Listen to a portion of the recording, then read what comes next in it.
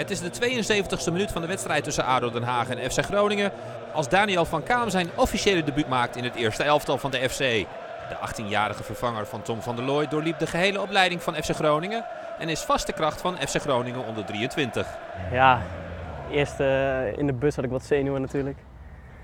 En toen, ik was aan het warmlopen en de trainer riep mij. Toen dacht ik van ja, het gaat gebeuren nu. Het is een moment lang naar uitgekeken natuurlijk. En ik was wel blij natuurlijk dat ik mijn debuut kon maken. Dus dat was mooi. Van Kaam krijgt de bal. Van Kaam geeft hem aan Mahi. Vlag blijft omlaag. De chip is vrij, maar zit er niet in. In het veld was ik gewoon alleen bezig met de wedstrijd. Het was gewoon een trainer die had me ingebracht om zeg maar vanuit de zijkant en dan doorheen te voetballen. Dus ik was niet echt meer bezig met de zenuw of wat dan ook. Ik was gewoon puur bezig met de taken die ik moest doen en met het voetbal zelf. Dus dat was, dat zat in mijn hoofd. Ja.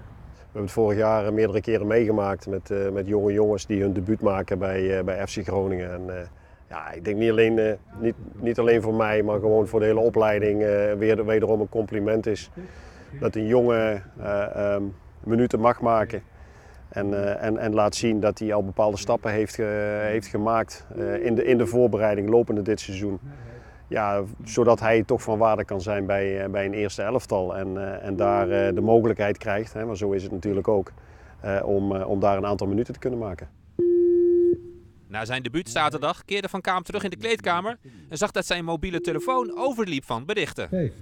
Veel felicitaties natuurlijk van oud-trainers van Groningen, maar ook van mijn amateurclub Appingedam. Veel mensen die me gewoon feliciteerden en waren blij voor me en hoopten dat het een vervolg zou kunnen krijgen. Ja. Van Kaam liet zich dit seizoen al zien in oefenwedstrijden van FC Groningen, zoals hier tegen de Graafschap. Zo sluiten spelers van FC Groningen onder 23 regelmatig aan bij de eerste selectie. Ja, dan kijken ze ook welke jongens op dat moment bij ons het goed doen.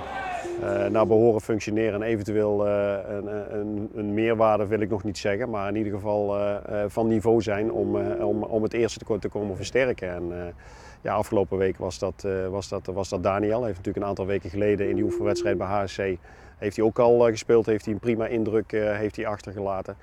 Dus de trainers van het eerste hebben ook een bepaald idee en een indruk van die jongen, hoe die een positie moet invullen die bij hun openvalt. Dit is dat duel tegen HHC Hardenberg waar Van Kaam een goede indruk achterliet op de technische staf van het eerste elftal. Ja, je merkt gewoon dat je vaker meetraint en wat u ook zei met oefenwedstrijden natuurlijk. Tegen HHC speelde ik zelf wel een goede wedstrijd, dus dan weet je gewoon dat je dan in die wedstrijd jezelf kan laten zien.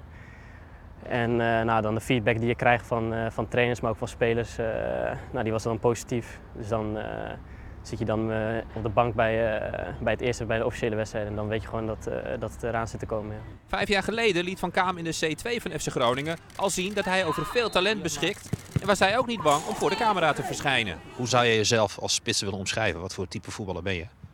Met goed aan de bal, veel snelheid. Ik kan een mandje passeren. En kan ook wel een paas geven aan de buitenspelers. Het is natuurlijk vanaf het begin dat je hier komt, vanaf de D'tjes, werk je naar één ding toe en dat is gewoon in dat stadion komen bij Groningen. Nou, dat is natuurlijk mooi dat het nu gebeurd is, debuut. Maar ik besef ook wel gewoon dat het begin is natuurlijk.